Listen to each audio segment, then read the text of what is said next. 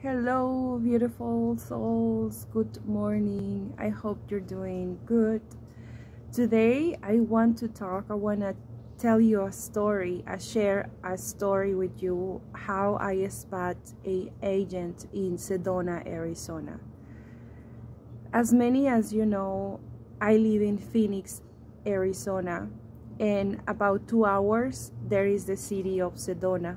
Sedona, it is a mystical place that you can go and benefits from the energy.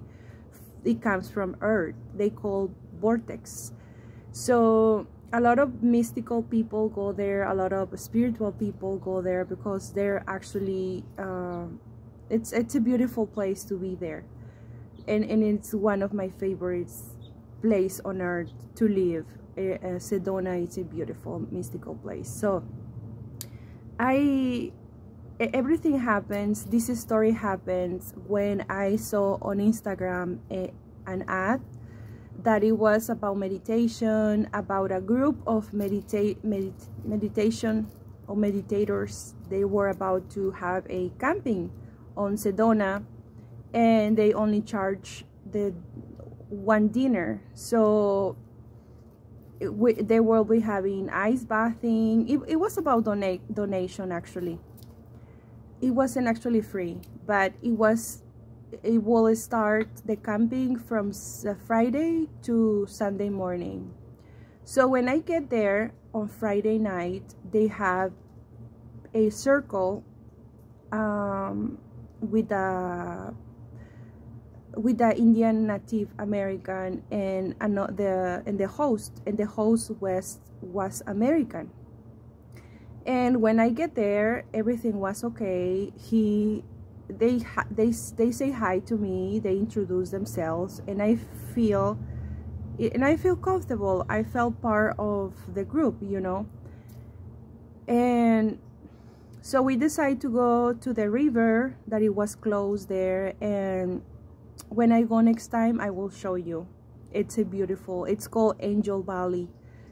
So we camp on Angel Valley, and they have a Lemurian a healing center from Lemuria. It's beautiful there. It's a beautiful energy.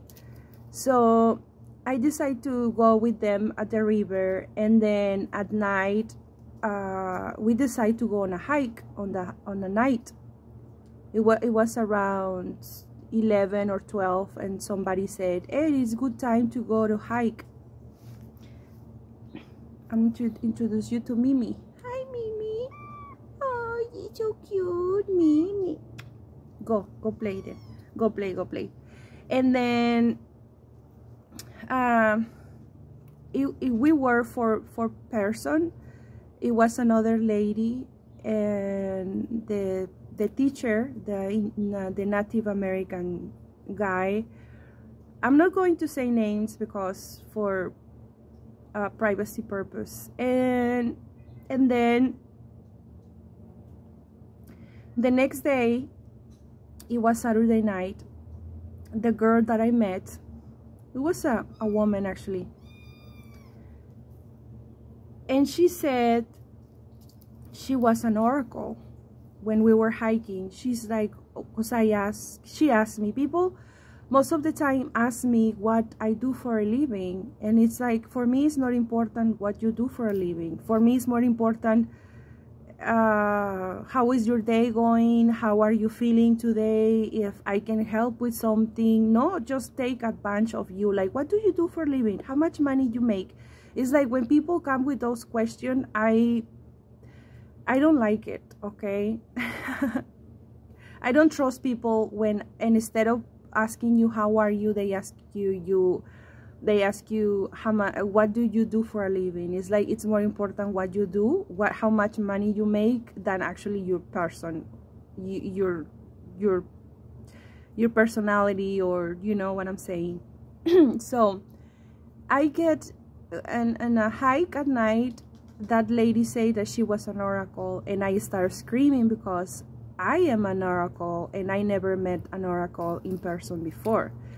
because I just recently find out that I was an oracle like months ago. And I was, you know, when you find somebody that is, you know, in your side or doing things that you like, you will feel like more connected with that person, right? So the next day, she said that there was a rave on Sedona going on, that if we want to go, and they charged $20. So she invited me, and I'm not into that dance, into spending money on those things. You know, I spend my mom wisely. Maybe that $25 I can buy a sandwich the next day, or a coffee, or clothes, you know, because I like to buy like second hands. Like I go to the thrift store. And I pay the money. I actually paid $25. And the guy, he was we met there in the rave, and I felt something like it's not for me. So I went outside from the nightclub. It was a sushi place in the basement, so it was kind of cool, but it was a lot of mystic people, like, but with a awful vibe. Like, I don't want to be there. So I get out of there, and I wait outside, you know, like I'm outside of my place right now. I sit down on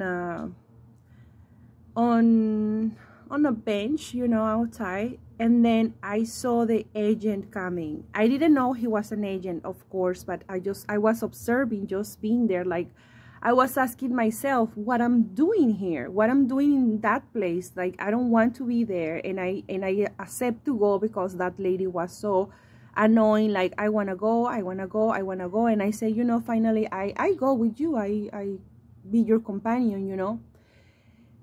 And I saw the agent come in like a scooter, like very like zero waste person, you know. Like, it was in the scooter, it comes in front of my eyes, like, and he parked over here in front of me, and then he decided to park over there. It was the first time that I saw this guy. And, you know, most of people who live in Sedona are rich people, because a regular people, it has to work. And that guy owns a property, like 2 properties. Well, it wasn't a big deal. We talk a little bit. The people who from the camping, they know this person, so it was okay. So months after, like 2 or 3 months after, I decided to go to Sedona again by myself. I think it was my first trip alone, or no, it was not the first that I sleep alone. But I decided to go, and I stayed 3 days, and the last day I stopped in a cafeteria. Like, the one is in the middle of in the forest. It's in Indian Gardens. So it was a flyer saying an invitation for Mother Earth, like a gathering for Mother Earth. Everybody was invited, and it was about donation. So I decided to go and decide, because they will have a speech about Mother Earth. And it was like all the Earth keepers were kind of united, you know. And I saw this guy again, and I saw the teacher. I saw the guy, the Native American guy. He was there, like, just standing there, like, when I saw him, he was just like that. And I was with my dog, and I went barefoot. It's like, I don't give a F what if you look at me. I didn't say hi to that person. And then I saw the agent again. And then when everything was over, I kind of was on my way to my car, and it was a handsome guy that started asking me questions, like a drum in circle or something. And I saw the agent pass by, you know, passed by around me, and I saw him because he is kind of handsome and I like him. You know, it's like when you see somebody, you like their energy, and it's like, Mimi, ¿qué pasa, Mimi? ¿Qué pasa, Kiris? And so I went to Sedona 2 weeks ago, and I saw this guy in the gas station. I was getting gas and I saw him and his wife. But before that, I do my journal, not every day, but I do piece of, I found a magazine, and I found the face of the guy. Like, this guy was, you know, on gardening, and he was showing that he was a, you know, gardener and permaculture and all that. And I'm not going to show his picture, but it was kind of these magazines that I put him like on my journal, and he was wearing a orange jacket. So I found him because I found his name on Instagram, and I want to follow him. You know, I want to follow his account, but his account was kind of private, and I didn't send any information, but I just share the picture that I have in my journal. You know, like I tag him, right?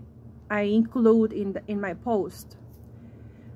But this time, when I went to Sedona about 2 weeks ago, or a month, I don't remember, but I went to Sedona and I saw the guy again with his wife in the car, and I was reading the body language of the two of them, and she knows about me.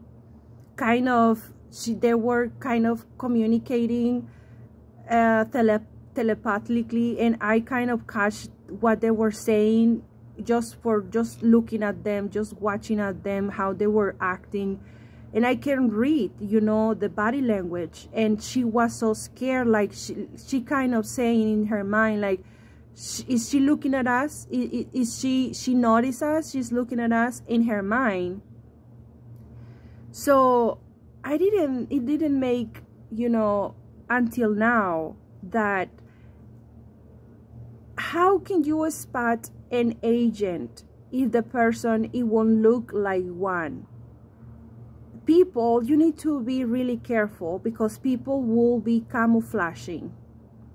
People will camouflage, and they will pretend that they are wise, they are teachers, they are, you know, beautiful souls, enlightenment, but it's not the truth. It's not who they really are, because they're working for, you know who. They are working for the darkness, for this matrix, let's say, for this reality. They are working, and they are informers. And there's rich people, you know, there's Jewish community, there is Indian communities, even, you know, your own family. So I'm not bringing here panic or just to be concerned. You don't have to be concerned or nothing. Just trust in God, because you are protected. The only thing that I want you to ask you is pay attention and open your eyes, because not all the people who are coming into your life, there are good people. And when I'm saying that, my body is kind of shaking, like I'm speaking the truth to you. If you want to understand what I'm saying, it's up to you. But I'm telling you right now, it's not even myself who is speaking right now. It's the force, it's my spirit that wants to tell you this message. Open your eyes, pay attention of people. What are they doing to you? How they look at you? How is their body language? How they're acting in front of you? Because that is your responsibility, to pay attention to your surroundings, because these people are studying you. These people are watching you. How you are acting with others, what do you say, what do you eat, where do you go, if you make friends, everything. They want to know everything about you. But this is just a share. I just want to share this with you guys, because it's real. the stalking is real. It cannot just come from homeless people. Like you can see a homeless person and tell, oh my God, poor people, poor. Sometimes they're informers. They have a really nice cars, really nice houses, you know, different properties, maybe a house lake.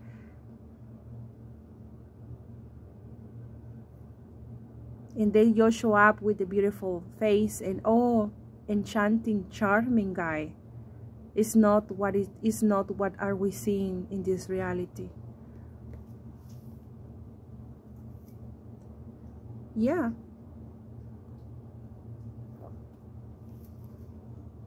Really handsome guy, really interesting.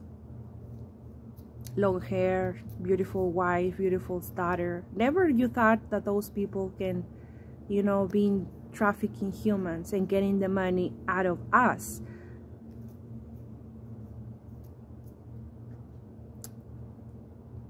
Thank you for watching this video. I love you guys.